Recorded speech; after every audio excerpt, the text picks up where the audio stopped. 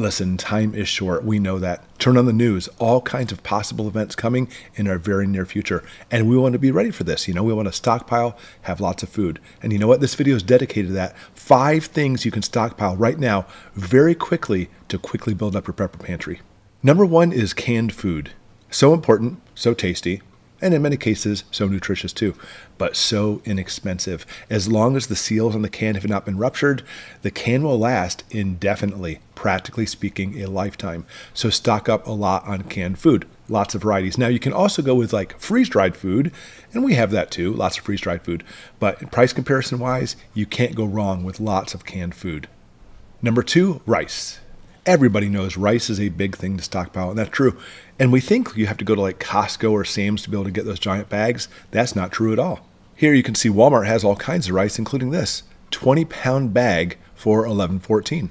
And guess what? If you buy it from Costco or Sam's, it's just a little bit cheaper, but at Walmart, you don't have to pay the membership dues. Now, what we do is we take these old 2-liter bottles. They used to have like some seltzer soda water in it, rinsed them out, clean them out, and we take the rice and just fill this to the brim, and we pull them out whenever we need it for the pantry, and we rotate our stock. But the rice will last in this indefinitely as long as you keep it in a cool, dry place. No oxygen absorber needed. You do have to think about rice weevils though. If you were worried about that, you can take the bags of rice and freeze them ahead of time for a few days, take them out, let it dry, then put it in. But honestly, we don't care. We simply take it like this. When we make the rice, if there are weevils, which is pretty darn rare, we simply just scoop it up top of the water and we're good to go. So rice, a really good thing. Number 3, dried beans. I used to like buying giant bags of dried beans from like Sam's Club or Costco, but I find that most clubs don't even carry any at all. Sometimes you do find pinto beans, but even that's becoming rare. You don't have to have a membership for this either, because lots of stores, your regular grocery store, or even in this case Walmart, has a very wide variety of beans. Get whatever you want in your dried beans. I mean, you can even get right here, this 20-pound bag for $15. And such a huge selection from whatever store you choose to get them from. But I like to take them and put them in food-grade buckets. That's what I do.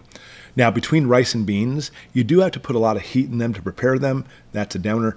But they do provide all the essential amino acids you need to sustain life. They do not, however, sustain you with all the essential fats. You need essential lipids too, and that's why I like to supplement with a canned food. So far these 3 things work very well. Number 4, sugar. Now in our household, we do not use a lot of sugar. We have it though.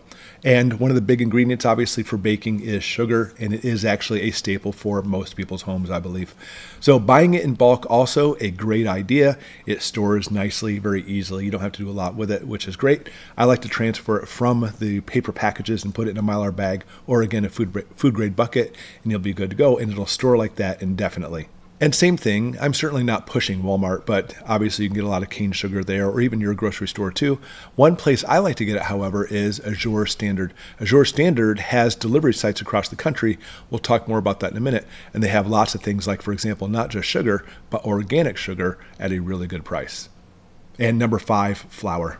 And just like sugar, flour is often a staple in people's homes, used a lot for baking. And of course, we're talking about crap hits the fan. You want to be able to continue on making food for you and your family, or whoever's doing the watches and security around your house. Think about it that way. All right, but there's a problem. When it comes to flour, regular flour does not store long term. We're talking about not even a year, because the fats in the flour will make it go rancid. And a quick side note, you can eat rancid food, by the way. It's not poisonous to you, but it will make your stomach upset. It'll decrease the nutrition level. Just doesn't taste very good. And who wants that? Now, I know a lot of people take their flour and store it in their freezer. It works very well. But personally, I don't like storing flour in freezer, at least for long term, because you know what? You can only store so much there. Maybe you have some type of solar generator to keep your freezer going.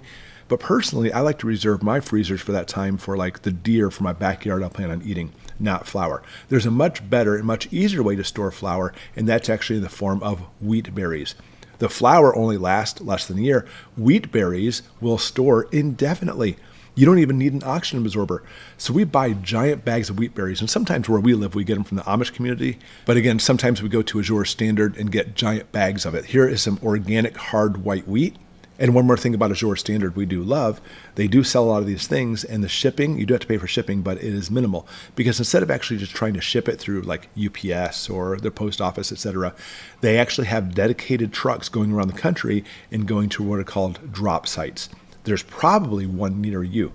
And so when you actually pay for shipping, you're doing a combined shipping with you and anybody else who's actually has stuff on that semi-load, and it's incredibly inexpensive in comparison getting other places, including Amazon, by the way, if you're an Amazon shopper. So I put a link below for Azure Standard. It's 100% free to sign up and check it out. You can see all the prices, and you can even see how much it would cost to go to a drop zone near you. Now, when it comes to wheat berries are great. Obviously, you need to mill it into the flour when the time comes. So you take it out of the food grade bucket, mill it, and now you have flour when you need it. And for that, we have what's called a WonderMill electric mill. There's lots of mills in the market, but we love our WonderMill. It'll process practically anything. I mean, you name it: corn, wheat, rice, legumes, beans, even small grains like quinoa and amaranth, even salt if you want to break it down too. And I'll link the WonderMill down below if you want to pick one up. It's worth its weight in gold, by the way. Very simple to use and great. But you know what? The WonderMill does take electricity. What are we going to do when crap hits the fan? There's no power grid. Well, we do have solar generators, so we can actually use our WonderMill in luxury, but you can also buy a WonderMill Jr. We have one of these too, just in case there's no electricity, and you can actually mill all your own wheat using this instead of using the one for electricity.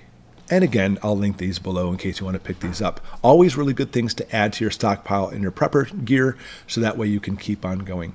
All right, so we're set. 5 things you can really stockpile fast. And that's what the key is, because time really is short. I like these 5 things. What would you add to the list? Put it in the comments below. And as always, everybody, have a great day.